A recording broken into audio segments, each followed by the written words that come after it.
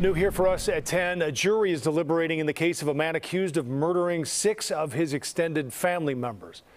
Prosecutors say Diego Uribe went to the home in Gage Park in February of 2016 with his girlfriend to rob his relatives, but the robbery ended up with 6 people, including 2 children, dead. Uribe's girlfriend, Jafeth Ramos, agreed to a plea deal in exchange for her testimony, and on the stand she described how Uribe methodically killed each victim. Attorneys for Uribe say he couldn't have killed all 6 people by himself, instead suggesting he was present when the family was killed in a robbery by 4 masked men.